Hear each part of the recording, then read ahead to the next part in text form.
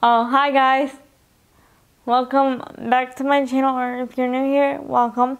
My name is Anna, and in today's video, I'm going to show you my semi-accessible bathroom tour. You guys seem to like my basement tour, so I figured I could make content similar to that video. So currently we are in my office. Let's go into the bathroom. What you got?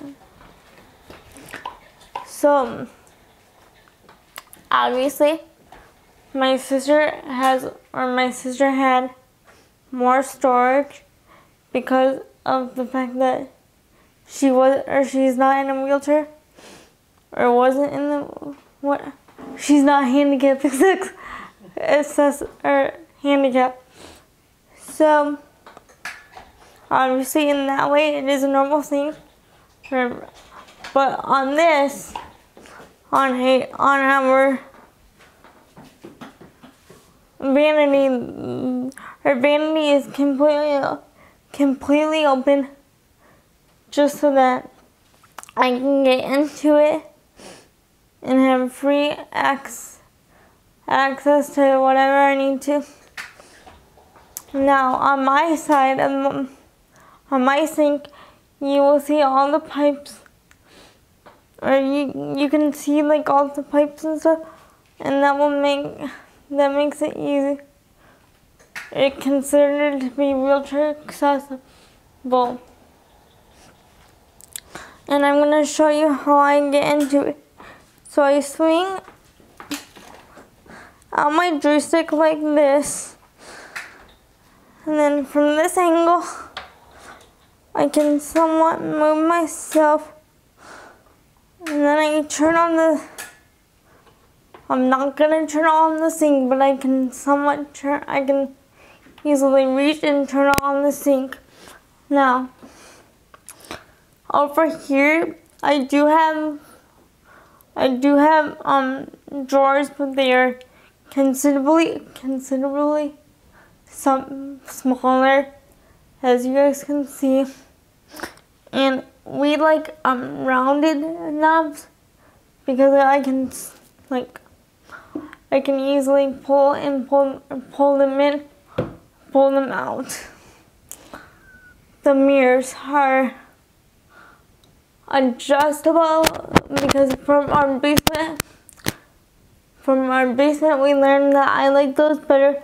And if you guys haven't seen my basement tour, I'll link up in the cards for you. But yeah, my mirrors are adjustable, so I can easily remove or adjust them. They tilt. Okay. I'm getting word from my mother that they tilt. I should be more precise with that, I guess. They tilt. So, yes. What else? And then I think we're gonna go from there to the bathtub as I run into the trash can. That's nice, Anna. That's nice. So, if I spin myself around, okay, you can see the bathtub. And when we built this house, when I was 3 years old, 3 years old. So my mom and dad decided that for now, that I would just get a bathtub, and they thought, oh, in 10 years we can get it replaced with a shower. And here we are 17 years later, still with a bathtub. But I like baths, so it doesn't bother me, but it does make it harder on them. So as you can see, there's like handlebars for you to grasp onto, or for me to hang on to, but those are kind of hard for me to hold on to just because they are so big. And if you guys see my hands, they are considerably smaller. So when over here we do have a little hand or little bar so that I can easily grasp that and have full control. Now, this is probably one of my favorite things in the bathroom, but the toilet seat is actually a padded toilet seat. And anyway, so it's an elongated toilet seat, and one of my therapists actually recommended it because I used to have this toilet seat that was blue, and I used to have like part of it would strap me on because I used to not be able to reach the ground.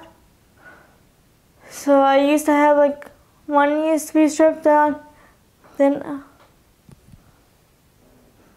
I'm just trying not to be in that. Oh, I was like, what? What is she doing? Okay. Trying not to be in it. And so, yeah, one part of it used to be, I used to be like strapped into it or onto it, and then I used to have like a toilet seat ring that was also blue. But then I'm like, she was like, do you really want a blue seat when you're like 13? I'm like, not really. So I never. You outgrew it too. That was for when you were really. Yeah, I thank God I outgrew it. So it was like from when I was really little too. So we just never got a new one. So luckily we didn't know. Well, I didn't know there was such a thing called a padded toilet seat, and that has made my life so much easier and so much more comfortable. I can tell the difference between going to somebody else's house versus like my own house. I really do miss the elongated toilet and the padded toilet seat. So what else? I think that is the end of our video. Thank you guys for watching, and make sure you give this video a thumbs up because it helps my channel out a lot. And I will see you in my next video. Bye!